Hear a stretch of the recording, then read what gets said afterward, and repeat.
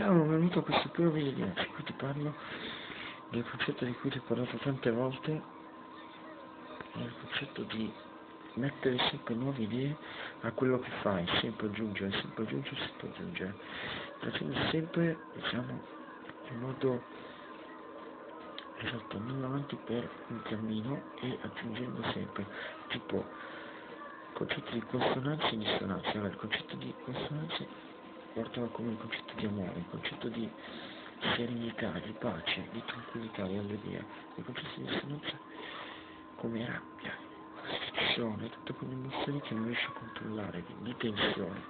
Pensa a usare questi due poli e a metterci proprio tutte le dimensioni emozionali possibili che vanno nella direzione di questi due poli. Appunto, consonanza, armonia, può essere tristezza, può essere allegria. In dissonanza invece tensione, climi brutali, sono da l'idea della rabbia, della tensione di cose che ti possono succedere. Ciao,